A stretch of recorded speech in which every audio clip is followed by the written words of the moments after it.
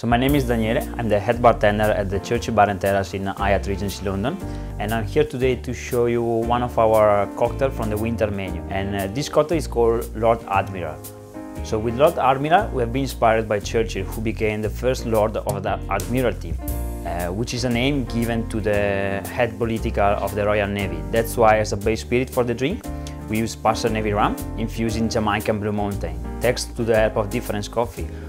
And in this case, it's a specialty coffee. We add honey mix. It's just honey combined with water and a bit of Bowmore Islay whiskey that is given a nice smoky finish taste. And you're more than welcome to come at the Churchill Bar and Terrace and try it.